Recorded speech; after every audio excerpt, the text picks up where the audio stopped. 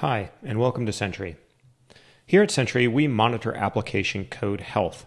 From error tracking to performance monitoring, developers can see clearer, solve quicker, and learn continuously about their applications from the front end to the back end. We provide code-level observability to many of the world's best-known companies like Disney, Peloton, Cloudflare, and Eventbrite.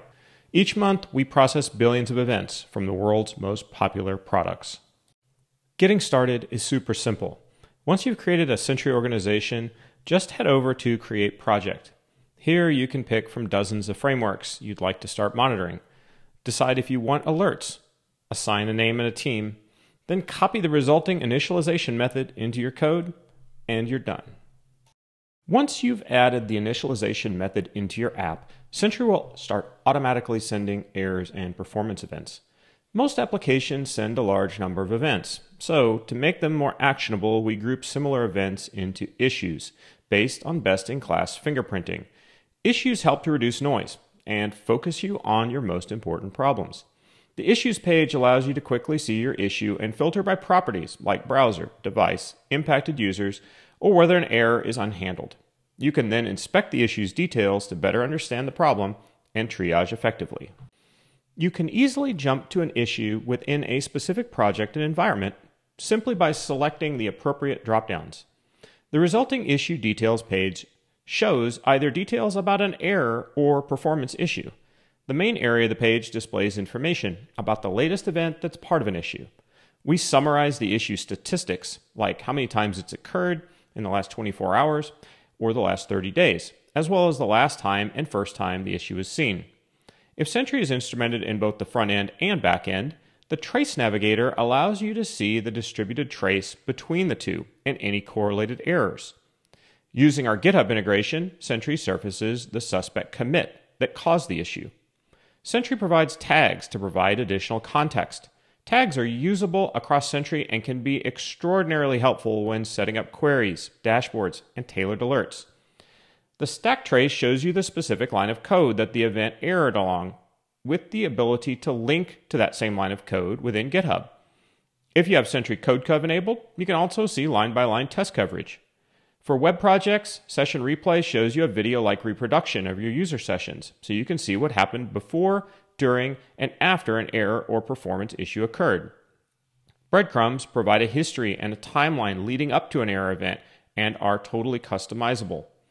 And finally, Sentry enables seamless continuation of a developer workflow via automated issue assignment in addition to our many third-party integrations like being able to submit GitHub issues or Jira tickets.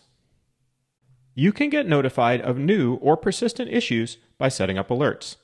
Alerts provide a tailorable, real-time method to send your developers an email, Slack post, or Teams message when specific errors or performance problems arise in your apps. These can also be sent to downstream systems via webhook. In addition to summarizing performance events into issues, Sentry also tracks broad application performance, measuring dozens of metrics like throughput and latency for web, mobile, and backend apps. This quickly lets you see if your application's performance is improving, if your latest release is running more slowly, or triage underperforming services. The Trends view surfaces transactions that have had significant changes in their performance over time. When you find a transaction of interest, you can investigate further by going to its transaction summary page. With this view, you'll find graphs, instances of these events, stats, facet maps, related errors, and more. Using the tags breakdown, you can see a visual heat map of any custom tags you've attached to events. The transaction table displays individual occurrences of the transaction along with relevant details. Click on the event ID to open the event detail, where you can review the span waterfall and associated metrics that comprise the transaction. Finally, we try to identify suspect spans and tags that correspond to where most of the time in a transaction is spent. We provide all of this to try to help you find areas where you can improve your application's performance. Let's wrap this up by talking about 3 ways to visualize Sentry data. The first is the Releases page, which provides a visualization of your release where you can easily identify new issues and regressions, determine whether an issue was resolved, and monitor the health and adoption rate of your newly deployed app. The Release Details page focuses on an individual release. Elements of the release are displayed, such as visualized trends for crashes and sessions, specifics regarding each issue, adoption graphs, and commit author breakdowns. Second, Sentry's Discover tool provides visibility to your atomic data across environments. You can query and unlock insights into the health of your entire system and get answers to critical business questions, all in one place.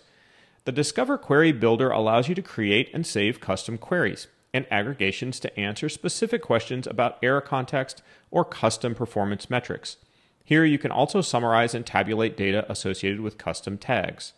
Finally, Sentry dashboards provide you with a customizable overview of your application's health by allowing you to navigate through error and performance data across multiple projects. Dashboards are made up of one or more widgets, which you can create in the dashboard view or discover. All widgets in the same view reflect the project, environment, and date range noted in the toolbar.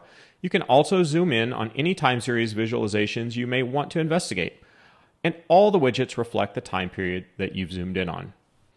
Hopefully you enjoyed that brief Sentry overview. We'd encourage you to set up a project, initialize Sentry in your app, and start getting the benefits of actionable code-level observability today.